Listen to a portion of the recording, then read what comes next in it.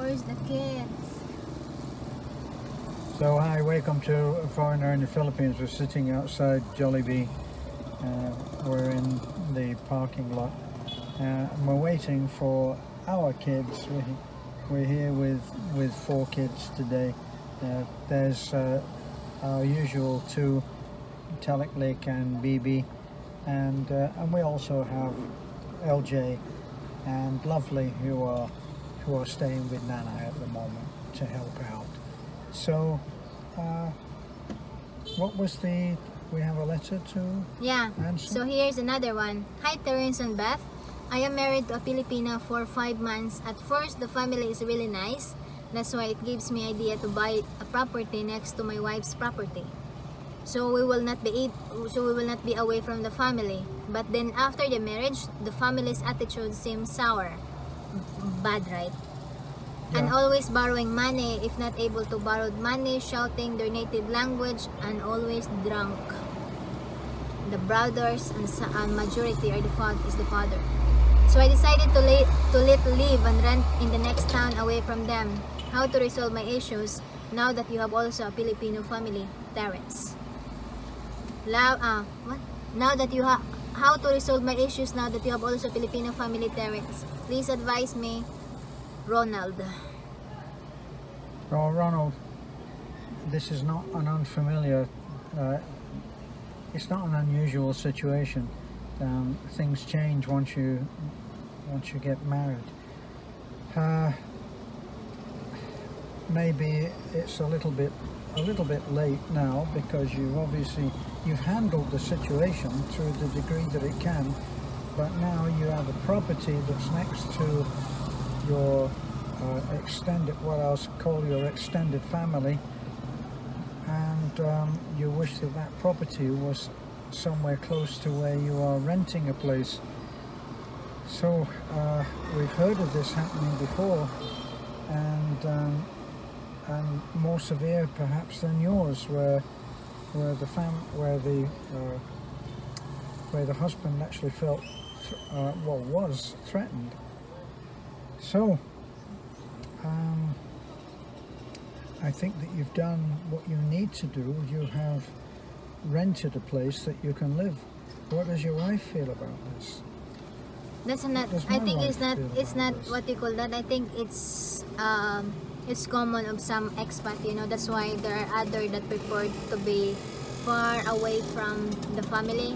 Why? Because it's difficult, so that they don't have easy access. You know, there are some others that prefer that, to have a little far connections, far areas to be with, you know, because they think majority, or not majority, but maybe others thinking that they are an ATM, you know, and sometimes the wife will not tell the husband about that. The wife give that to them because might be the wife also been scared to that she able to loan or give to their family, you know. So that's one of the nightmare of some expat, you know. But then, as in your case, the family is very nice at the beginning, but later on it getting sour. So in other words, it's the real face the real attitude is now show up, you know, and that's the real attitude that you didn't see before you get married, you know. But it's just kind of sad. Why is it your wife didn't inform you about that? You know, the wife may not know about that. And the other thing is, the wife has been with the family since birth, right? Okay, but she's never been married to where the husband has money, right? Particular situation she hasn't had experience of, right? So maybe she thought, wow, this is wonderful. Everybody's very happy, and we'll get a place next to the family. I won't lose the family. Like you say, she's been with the family all her life, but part of your situation is being created by you. Yeah, maybe at the beginning you're very extravagant, like bringing them to restaurant, buying them something, and every time there's some occasions you always get food to them, you know. So they really thought that you have a lot of money, and you have unlimited money. Maybe that's what you planted at the beginning, which is wrong. You know, you need to tell that at the beginning, like, look, I have money, but it's only enough for me and my wife, and might be for and also to my future children. You know, so I can borrow, I can help once in a while, but if you always been there, like every time you need something, you always been in our door, then it can be like that, you know, because our money isn't enough for us. You know, maybe that's what wrong with you at the beginning. Okay, and that's a lot of talk. That would mean a lot of talk. And as we found today, a lot of talk doesn't actually get you anywhere. And like, for instance, when we pulled in, we had to go and do something, so we left the truck. Now we had the 4 kids with us, so we said to the 4 kids, here's what you have to do. We want you to go and make a fun video about being in the park.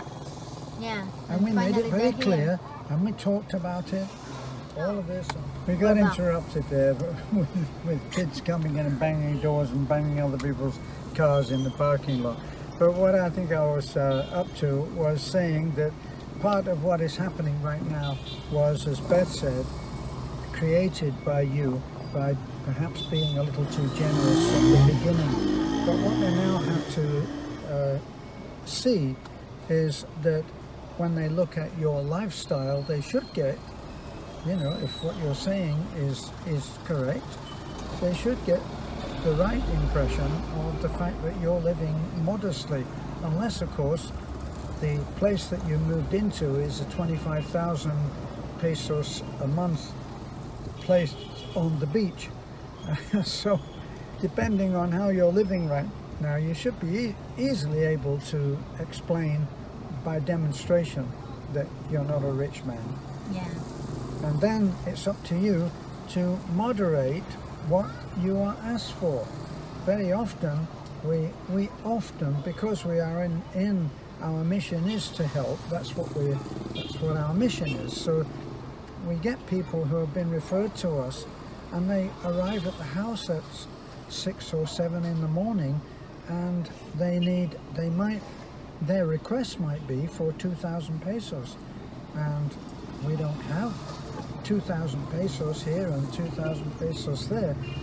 So the best that we can do is what we can do, and if it's only 300 or 400 pesos, then that's what we give, and they have to be satisfied with that and made aware that this is what we can afford to give.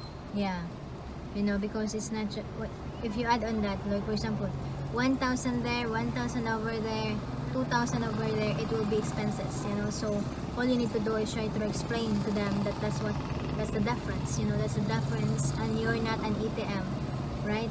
You're not an ATM. I would try not to use that kind of language. Beth is using the language that you would use when we're talking about the problem. Yeah. But when you address the person, you know, there's no point in saying, listen, I'm not an ATM, okay? No, that's not going to help. But telling someone, look, we simply cannot afford that, and you probably, I'm doubting that you speak the language, yeah, so you're probably going through your wife for communication anyway. So you have to tell your wife, look, honey, you got to get this over to these guys that we don't have it.